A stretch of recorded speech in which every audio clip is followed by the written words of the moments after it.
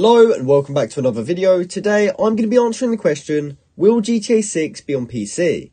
Now this will be a very quick and simple video, so make sure you watch this all the way to the end so you don't miss any important details. So GTA 6 is currently planned for release in 2025 on the Xbox Series X and S, as well as the PlayStation 5. But for now, there's absolutely no word on a PC release. However, there are several reasons to believe that it will likely be released on PC.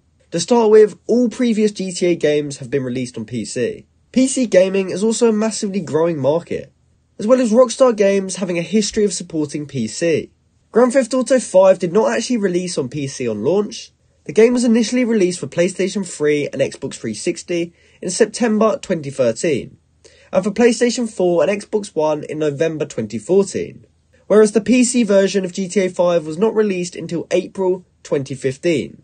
Indicating that we may be getting a PC release shortly after the release for consoles. So this has been my video talking about whether GTA 6 will be on the PC. Hopefully I answered your question and I hope you found this video helpful. Thanks for watching.